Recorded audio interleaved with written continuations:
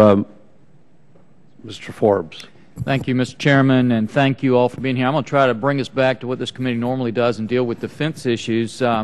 Ranking Member Smith alluded to the fact that many on this side of the aisle are a little reluctant to raise revenues and or tax the American people more, and he's right, because it really doesn't matter how much new revenue you raise if you squander it on $800 billion stimulus packages or health care agendas that destroy American businesses and jobs they create. It doesn't do us any good to raise the revenue. But the purpose of this committee is not to determine tax policy or Social Security, Medicare entitlements. It is to defend and protect the United States of America. And you three gentlemen have 120 years of experience between you, over 4 decades, each one of you have. And during that period of time, I dare say that every Marine, sailor, soldier, or airman that got up in the morning and put on their uniform and looked in the mirror never questioned who they were or who America expected them to be. We expected them to be part of the greatest military in the world.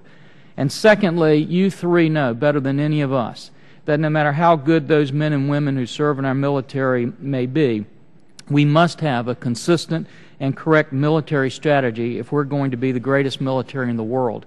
The real battle we're facing is who will define who those men and women in our military are and who will write the strategy that will determine their success or failure. The question is, will it be bureaucrats who have stared for years at spreadsheets or admirals and generals who have stared for decades in the eyes of our enemies? Now, I know who I choose, but I don't know who this Congress will choose, and I don't know who this White House will choose. And I will tell you this, as I look, General Pace, you mentioned that we have to have 2 cornerstones. We have to have a strong military and a strong economy. And that's exactly what the Chinese defense minister said in December of 2010 if they're going to rejuvenate China. And one of the things that concerned me is General Breedlove sat where you sat, and he said if China says they're going to do something, they're going to do it. If they say they're going to have 300 J-20s in 5 years, they're going to have 300 J-20s in 5 years. But I look at us, and we had a QDR this administration came out with in February 2010. In 18 months, they're throwing it, abandoning it, walking away from it, and saying we've got to totally change it. We get weapons programs, and, you know, we fail to stick with them. We end up buying fewer planes, tanks, etc., or canceling the program. We came out with our military just months ago and said if you find $178 billion in efficiencies, we're going to reprioritize it and put it in places important in the military. And 4 months later, we come back and say, now we're going to cut another $400 billion out. The Chinese right now are developing and attracting talented military professionals, and our professionals in our military have to be looking and saying, where are we going tomorrow? What's the future for me, for my profession, for my family?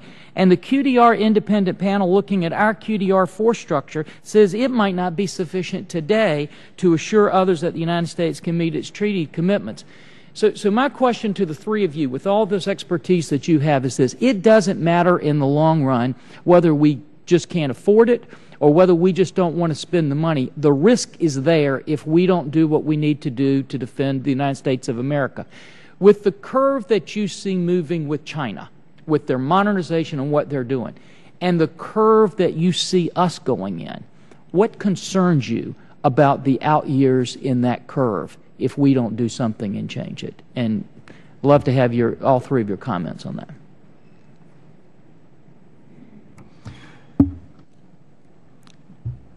You don't know when the date is, but there's a tipping point.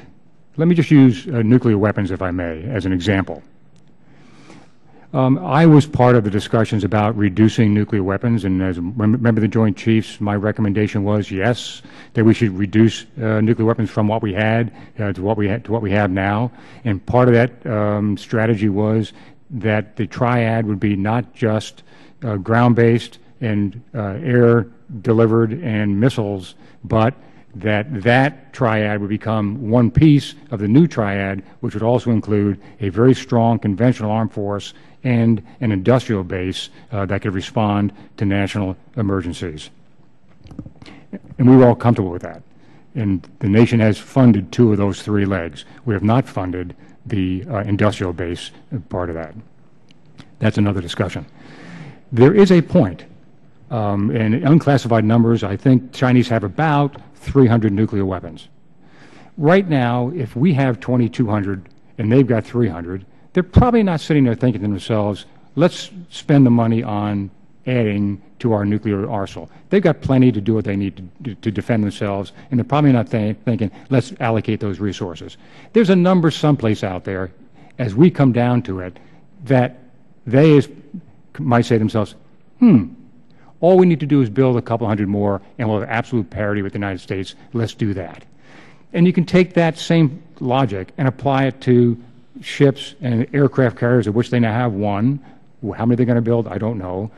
So as we allow ourselves to have a smaller and less capable force, if we make that decision, we have to understand that as we come down, we are encouraging others to strive to be near peer. I believe in the long run for the nation, when you look at 20 to 30-year horizon, the cost to the U.S. Treasury in having a strong military that prevents wars is much better than having a weakened military that must respond to more aggressive potential adversaries. Let me take a conventional, I guess you took somewhat conventional, but also the nuclear piece of that. But as I said in my opening statement, I think one of the things that we need to be concerned about is China's rising influence in Asia-Pacific. Not necessarily is going to bring us to combat between the United States and China, but certainly there will be sparring for influence. And when you look at China's need for resources and the resource-rich South China Sea and the other nations in the region that have claims on those resources, that I think the best way to work through that in a peaceful, non-confrontational way is to have the United States present in the region. And I think as a smaller military, a weakened military, we may not be able to respond in a way that would be able to exert the influence to keep conflict from breaking out in a region over resources when you have one very powerful nation and several pretty small nations, actually. So I think it goes back to the sort of the honest broker role in the region. I think we play an incredibly important role there, and that any diminution of our capability to do that would in the end, harm our own economic prospects. Very briefly, I think that strength allows us to provide a tremendous moderating influence. If you go through the Asia-Pacific region right now and talk to both diplomatic and military leaders, business people, they all are very happy that we're there in the presence we have and in the numbers we have. And when we start doing things like significantly reducing nuclear weapons and the rest, or when we allow proliferation to occur, what happens is they lose that reassurance, and then you hear talk of allies thinking that they need to go nuclear, if you will, and the rest. Those are not reassuring for long-term security.